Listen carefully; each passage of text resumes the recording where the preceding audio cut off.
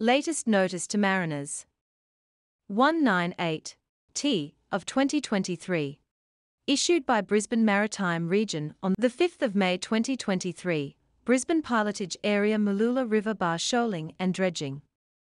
Mariners are advised that a hydrographic survey of the Mooloolah River and its coastal bar on Thursday the 4th of May shows a shoal patch extending from the end of the eastern breakwater in a westerly direction across the entrance channel. The shoal has a least depth of approximately 1.6 meters at LAT within the center white sector of the entrance channel.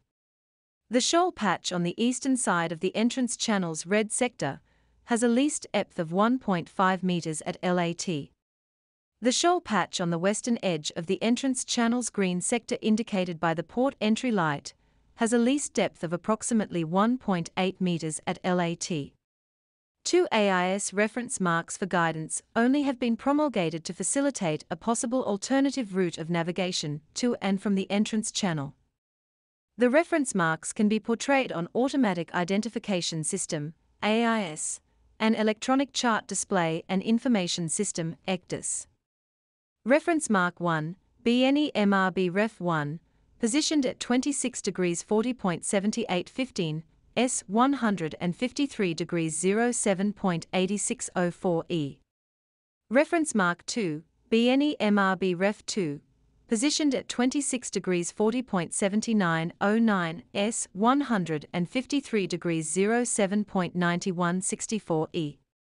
Masters of vessels must remain mindful of the heightened risk of swimmers in the area due to the proximity to Mooloolah Beach. Map S11-627 attached shows the current channel. Copies of the survey plan are available from the Sunshine Coast Office of Maritime Safety Queensland at Mooloolah Bar.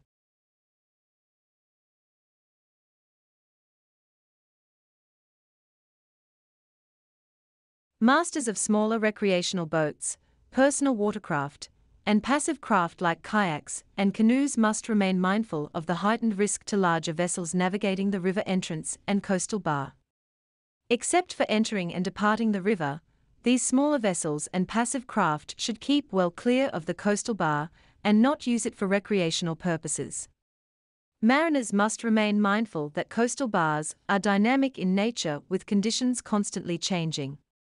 Mariners must plan their crossing of the Mooloolah Bar, having careful consideration to prevailing conditions, the state of the tide, and the draft of their vessels.